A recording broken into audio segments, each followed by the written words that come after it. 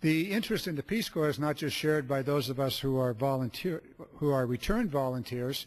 It's also served, and the interest is found by others. I'd like to invite here to the well a colleague of mine from California, Congresswoman Lois Capps, who represents the Santa Barbara area up into Santa Maria. Would you care to join us? Thank you so very much for doing so.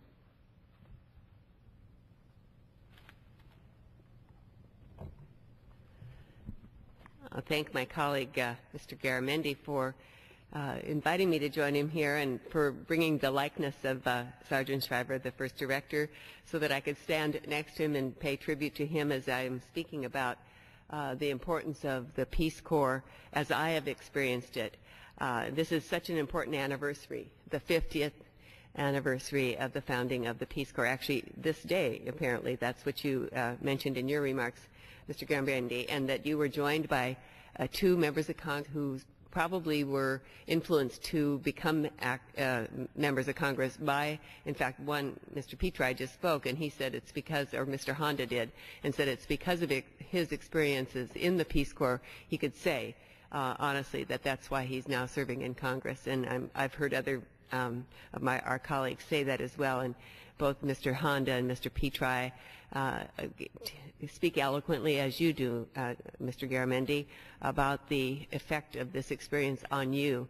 And I've seen it firsthand from friends of mine.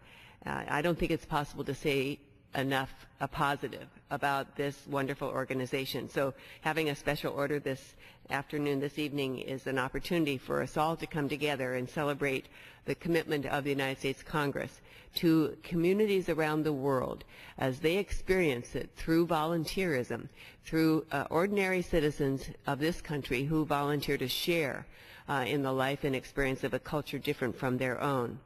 As the Peace Corps celebrates this 50th anniversary, it's clear that this work that our citizens and volunteers have done and today is never more important than we see it today, and also more relevant to what's going on in the world today. I am very proud to represent a congressional district, the 23rd in California, with a very active returned Peace Corps volunteer community. The Alumni Association numbers well over 150 members, and they're active in our community.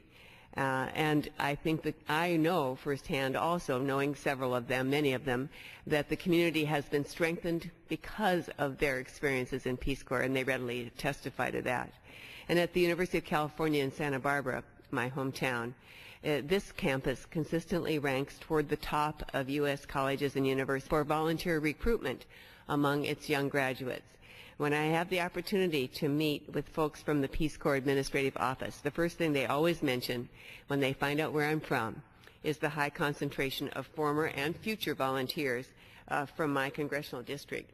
And so I know that on the south and central coast of California, with these alumni living and working among us, the importance of service, of community, of open-mindedness, of the values that Peace Corps holds dear, these have influenced the way our civic life is conducted in our country as these returned Peace Corps volunteers bring their experiences in their service abroad back to their home communities and places of business. It's a win-win on both sides of whatever body it is that separates us from our countries around the world.